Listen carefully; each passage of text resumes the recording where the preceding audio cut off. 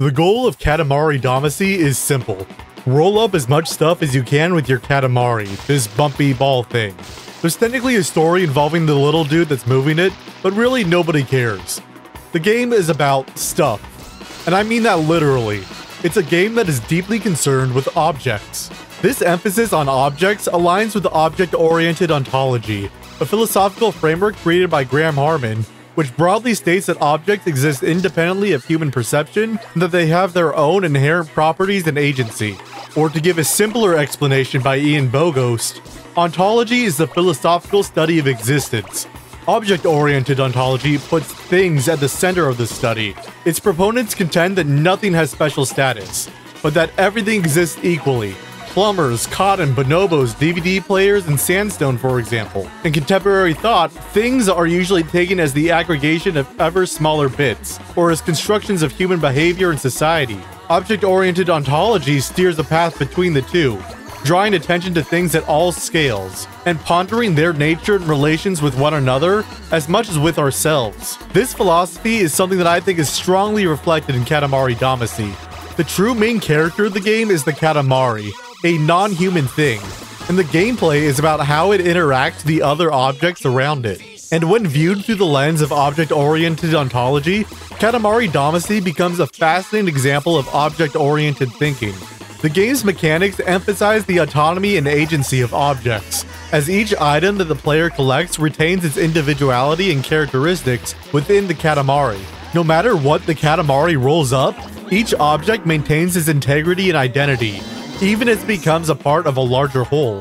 Furthermore, Katamari Damacy challenges traditional hierarchies of objects by showcasing the equal importance of all things, regardless of the significance that we might place on it. We don't think about each object's monetary value or utility, we just roll it up.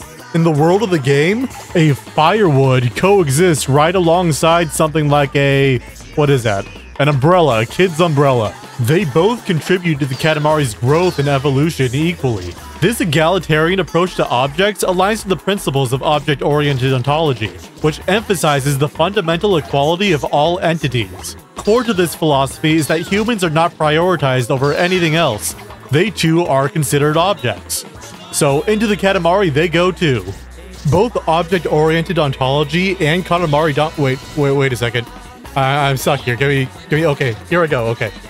Both object-oriented ontology and Katamari Damacy are trying to decenter the individual as part of our understanding of the world. Think of the entire universe as outside of our perceptions. Another similarity can be seen by how Katamari Damacy handles groups. I can collect one of these guys, I can even collect two of them, but I can't collect the two that are seated together.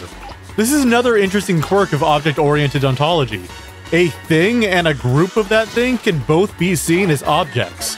A tree is as much an object as a forest, after all. This may seem unintuitive, but we can also relate to something like math, where sets and subsets are both sets. You understood that reference, right? You're all keeping up with your set theory? You've been doing all your math homework? It is one of the prerequisites for this YouTube video. Anyway, when you get all these objects together and as your Katamari grows, it feels powerful. Both because it's a typical video game moment of growing big and strong, and because this all-encompassing philosophy that seems separate from any human bias seems transcendent. We are leaving behind the human, creating something bigger and better. This is also the appeal of object-oriented ontology, and honestly philosophy in general, and in some ways even to this very video. Often when a video essayist connects an object of pop culture to philosophy, it's to raise the intellectual value of the object, to put them on the same level in some way. If I'm making a video about a kid's movie like High School Musical 2, it might seem a little silly, but if I say it articulates Marxist theories somehow, maybe you'll take it more seriously. And there's a reason why those kinds of videos are so popular. It's a form of elevated populism, making you feel smarter for something that you already enjoyed. But I don't want to do that here. I have a lot of respect for Katamari Damacy, but I do not respect object-oriented ontology. I see it as a small flaw in an otherwise smart and interesting game. Despite the way I've presented it, Object-oriented ontology is honestly seen as kind of a joke. Not to the same extent as, say, Nick Land or Jordan Peterson, because the theory is worth taking seriously, but most philosophers are very critical of the movement, and I can't say I've really experienced anyone who's an honest advocate for it. And there are a lot of good critiques out there, but the one I am most attached to is in its depiction of time. And this too is reflected in Katamari Damacy. The Katamari can collect seemingly anything that exists, and that gives it a sublime effect. It feels like a grand encapsulation of commodities, of nature, of people, of, well, everything. But it can only focus on the things that currently exist in the present moment. How can we say that we are collecting everything when we are not collecting the past or the future? The best criticism of object-oriented ontology I've read is in Arjen Klein-Herenbrink's paper, The Two Times of Objects, and it takes a similar approach. He makes an argument drawing from the philosopher Gilles Deleuze, writing, "Humans can artificially extract a single moment from this variation and call it the present, but we can never make the body that is the cause of such an event present to our experience. We can attend to any given moment in our past, present, or future, but all we can ever find are series of incorporeal events that were produced and transitioned into further events that were then produced. When we are collecting objects in Katamari, it would be a mistake to think of them as static objects in time. Everything is in a state of becoming, of changing, of transition into something new. We attach ourselves to something we think of as a tree, but to sufficiently conceptualize it as an object, we must also think of it as the seed that it once was, and as the mulch it will one day become.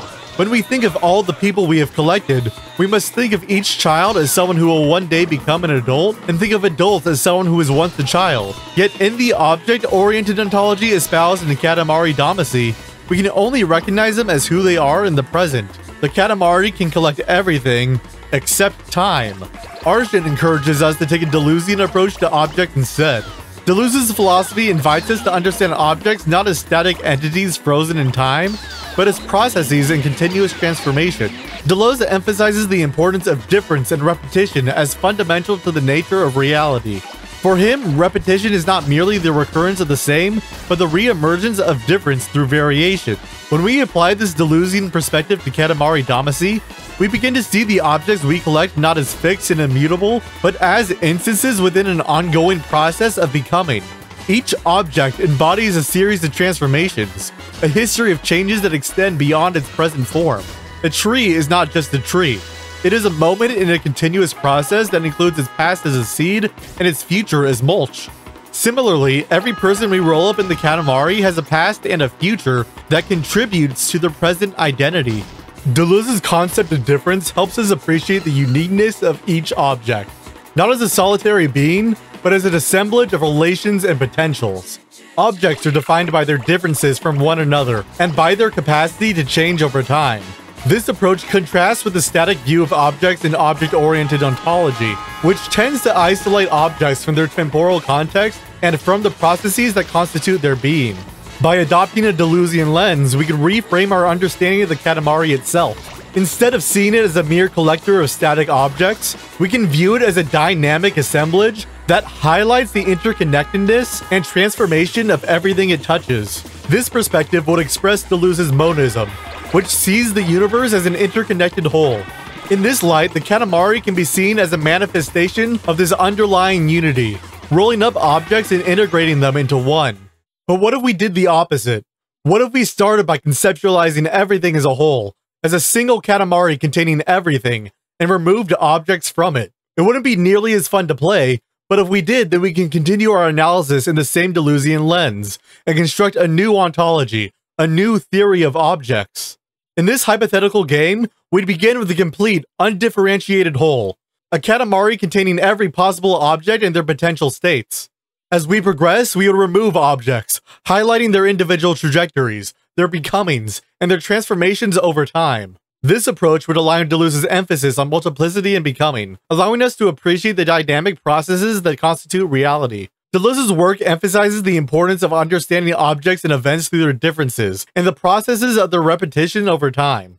In this hypothetical game, the reverse Katamari, we focus on the differences that define each object's unique existence, and the repetitive processes that shape their continuous becoming. We do not conceptualize an object because it is a thing in itself, but because it continues to have the same properties over its duration. By doing so, we embrace Deleuze's idea that reality is not a collection of static entities, but a dynamic interplay of forces and transformations. And this method of starting with a whole and dissecting it also aligns with Deleuze's concept of differences. Instead of viewing objects as isolated and independent, we see them as interconnected and constantly in flux. This perspective helps us to understand the deeper, underlying processes that give rise to the diversity and complexity of the world. But that would be a really shitty game. It's more fun to roll stuff up. Gonna be honest, Katamari Damacy made the right call. I give the gameplay a 10, the sound a 10, the story the 10, and the graphics, that's a 10, baby. Total score is a 10 out of 10 across the board. Better get that Game of the Year edition ready, even though it's like 2 decades later or whatever. That's right, this video is secretly a product review the entire fucking time.